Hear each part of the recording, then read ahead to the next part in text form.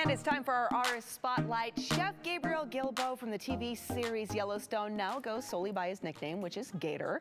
For about 5 years, Gator has served as head of craft services for projects by director Taylor Sheridan. But the 30-year-old caught the public eye with his appearances in 12 episodes of the hit show Yellowstone. April Neale and I had the chance to catch up with him about his new Yellowstone cookbook from Insight Editions. Check this out. Gator, so good to have you join us today. I know April and I are very excited. She's got the Yellowstone cookbook right there. Many of our viewers recognize you from the Yellowstone TV series. Your story is absolutely phenomenal.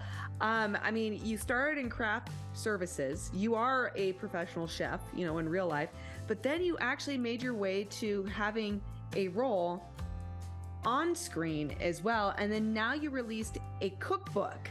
I got a phone call in the middle of the night and agreed to do the show, not knowing what it was called or what it was going to be, or all I knew was I was going to be able to get out of the summer in New Orleans. So I was in. And they said, yeah, there's just one thing. There's this guy, he's kind of a cowboy type. He's our director, and he's very particular and very hungry. Can you please come feed him? And what they really meant was, we can't find anybody to satisfy this guy. Could you come calm him down?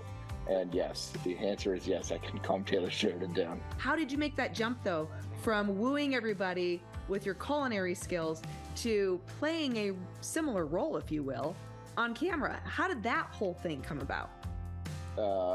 I didn't think no was an option when he told me what I was doing that day. So he wrote me into the script, and I think we can all agree that eventually there was going to have to be a cook in the show. Like, it was inevitable no matter what. And I know he knew that. And I think within a couple weeks of meeting me and seeing kind of my style and who I was and what I'm about, I think he knew, oh, I'm probably going to make this guy the cook in the show. He said, oh, yeah, I put you in the show again today. Yeah, you and Kevin. I said, Kevin who? He said, you know, Kevin. I said, Kevin Costner? And he goes, yeah. I was like, you know I'm not an actor, right, Taylor? He goes, uh-huh. Yeah, I know. I was like, okay, man, as long as you're okay with that. And then I served Kevin Costner a big plate of grilled octopus, like a guru, wow. And managed to not screw that up either, apparently. So here we are today. Okay, let's talk about this cookbook, though, Gator, because Thanksgiving is coming up. What are some recipes that you suggest people check out to maybe dress up their tables?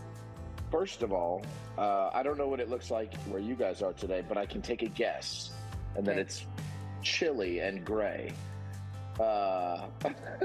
Pretty much. And that's what it's like in my house today in Texas too, and that means it's gumbo weather. So gumbo is what I literally just finished having a gumbo for lunch. We just made a big pot for the day. So that recipe is in the book. It's great for the holidays. It's great for the cold weather. Everything in this book is made super friendly to the home cook. There's simple recipes that you don't need fancy ingredients or fancy cookware or cornbread dressing for your Thanksgiving table. That's how we do it down in Louisiana. It's the perfect time of the year to have that book on your table, I promise.